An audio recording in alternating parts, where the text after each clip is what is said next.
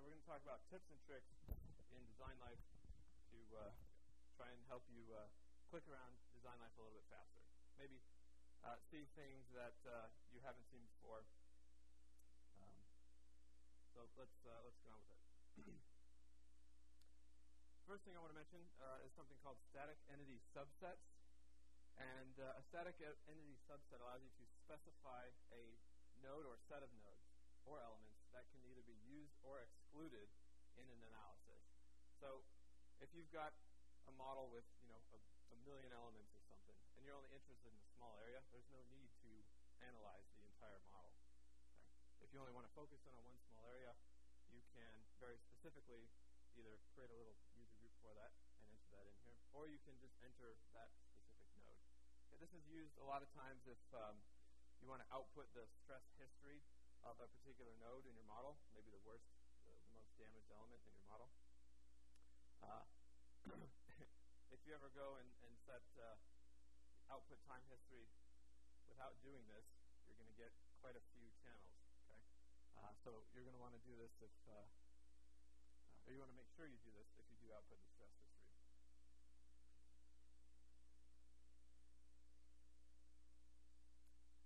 The second thing is something called the elimination post-processor wizard. I don't know how long the wizard's been here. It's been in here a few years now.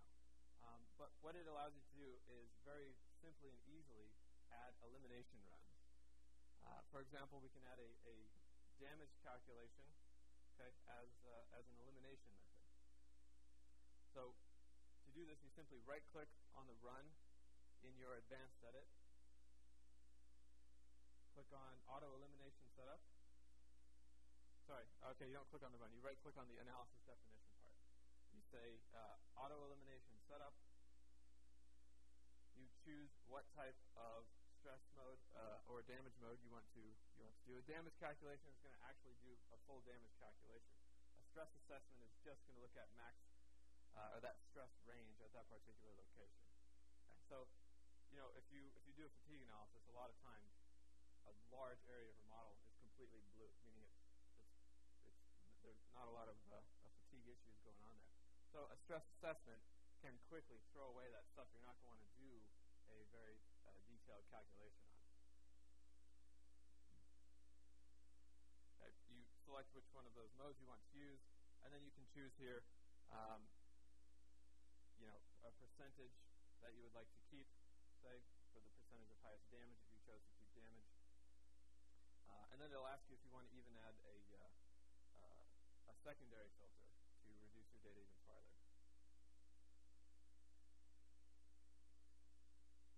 Okay, so after you're all done, it will build this, all of these items in the advanced edit for you. Okay, so it's a very quick and easy way to add this elimination wizard, or to add these runs that ends up allowing you to only do a very detailed calculation on the nodes that actually need it.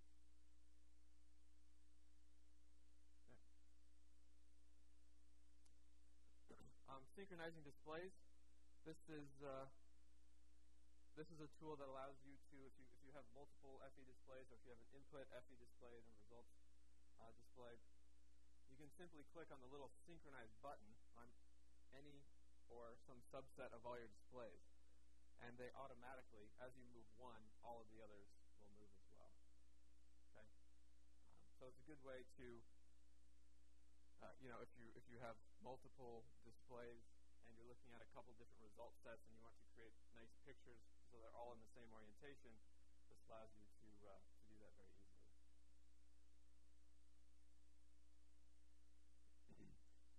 If you've ever played around with our materials manager, you might notice that these days we have quite an extensive list of materials in there. So there are a number of ways you can navigate through that. First, you can create folders in the materials database and selectively pick and choose what materials you want in what folders. And so in this example here, we've got a folder for aluminum and a folder for steels. Okay? And maybe those are commonly used materials in those particular folders. They're commonly used aluminums, commonly used steels. Okay. can also filter that list. And so under the View button, you can click on Filter, and then it'll bring up this Material Filter dialog box here, and you can enter a series of values or names to filter by. So, for example, right here we're looking at steels, and we're setting it a minimum UTS of 1,400 MPa. Okay, so if I type that in there and I say apply, the list of all your materials will be limited strictly to those materials that have a UTS of at least 1,400 megapascals. And not just materials, but steels specifically in this case.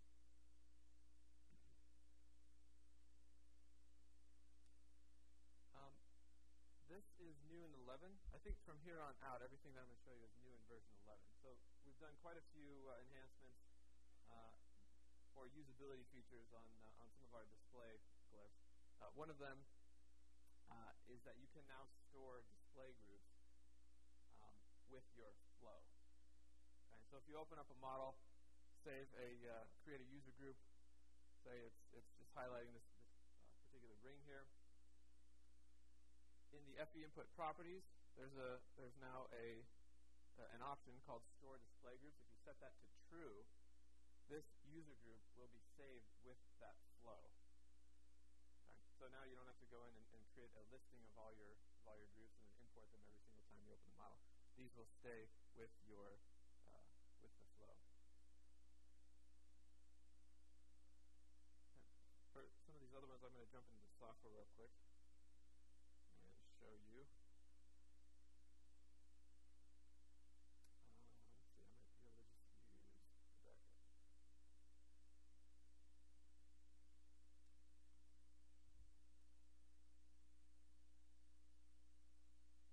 Okay, so also within our FE display, if we're looking at a model like this, we now have these buttons up in our toolbar here. Okay, there's these 4 arrows. 2 of them are blue and 2 of them are green. If you hover your mouse over it, you'll see now these buttons allow you to view your result cases without having to go into the properties menu and then choose which result case you want to look at. So if you click on the green one, it's going to select the first result case. Okay, in this instance, we have displacements here, so it's looking at my displacements. The blue arrow will allow you to scroll through the result cases. Okay, so I can click next, and it'll show me displacement at time 2, displacement at time 3, displacement at time 4. Okay, clicking on the green button will bring me to stresses.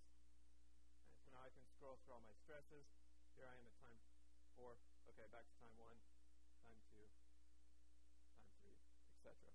Okay, so it's a much more efficient way to scroll through all your result sets if you want to see the stresses in your FE display before or than before, when you used to have to go into the properties, click on FE display, and then choose your result case from this menu here. Okay, so that's nice. Let's see. As far as scrolling around goes, if you zoom in on some area now, we've always had this button up here. Okay, that would get you back to the full plot view of your model. It would zoom all the way out. But anybody who is familiar with CAD or clicks around in CAD models, there's always a shortcut to get back to the fit view, basically. So we've incorporated that now too. If you hold the control button and middle click, it will bring you back to the fit view of your model. Okay. So I found that to be quite useful when interrogating results in a model. Additionally, we now have the ability in our FE displays to display more than one label at once. So if I, real quick, I'm going to create a pick list. I'm just going to select some elements. Say that guy, and that guy. When you look at tabulated results, let me clear this real quick.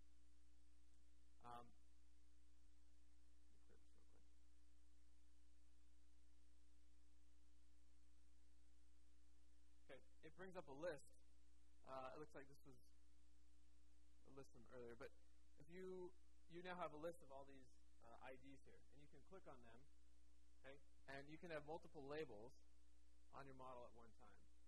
Okay? Previously, this wasn't possible, so now you can look at all of the as many labels as your heart desires. Okay? And you can clear them all by just clicking that clear button right there.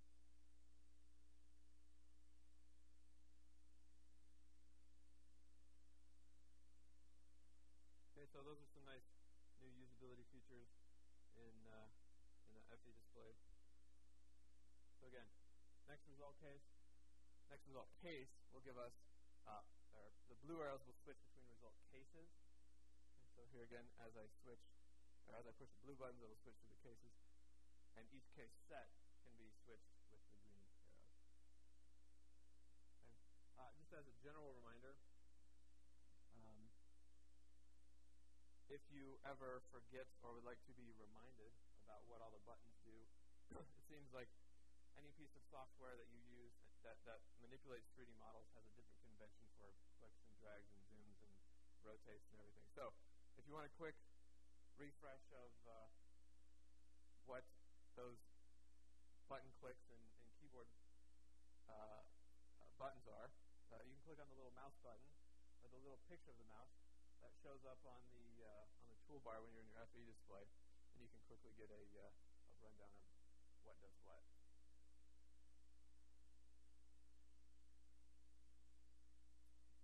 Okay.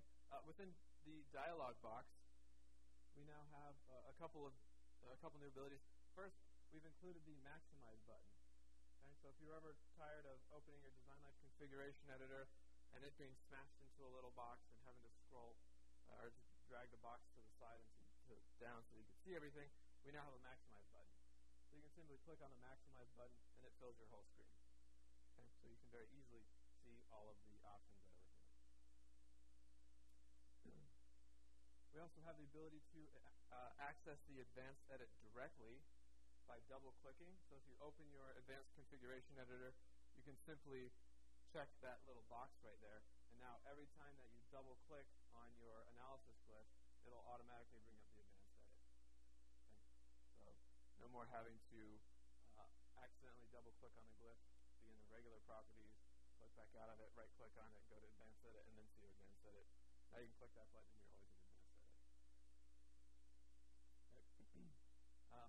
I don't think that these are new in 11, but just a reminder, these are undo and redo buttons for your advanced configuration editor. So if you accidentally delete one of your runs in there, okay, it's not gone forever, unless you do a whole bunch of other things. But if you realize that you've made a fatal mistake really quickly, you can click on this little button down here, and that will just undo what you've accidentally done. Okay? What's that? The cancel button? Yeah, the cancel button. If you make a whole bunch of changes in here and then hit cancel, it's not going to take any of those changes. Okay, so you can't make a bunch of changes, hit cancel, open it back up, and then hit undo. That's not going to work. This only works if you screw something up while you're in the editor. Yeah, cancel will just throw it away and pretend like nothing ever happened. So if you make changes in there and hit cancel, hopefully those weren't changes you wanted to make.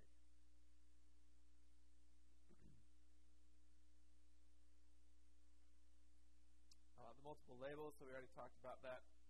This is probably more useful. I showed it on the FE, the input display, but it's usually more helpful on the output display if you have, say, a list of hotspots and you wanted to see where those nodes are. You can now pull up your feature list and then click on the node of interest, and it'll show you exactly where they are. And you can look at multiple ones at the same time.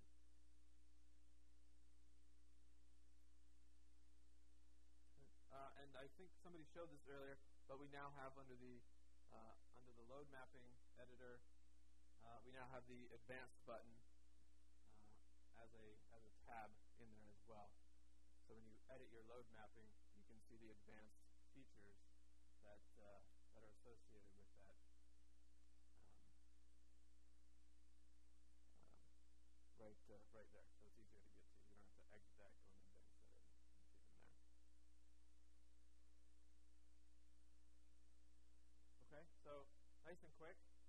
hopefully you learned something new.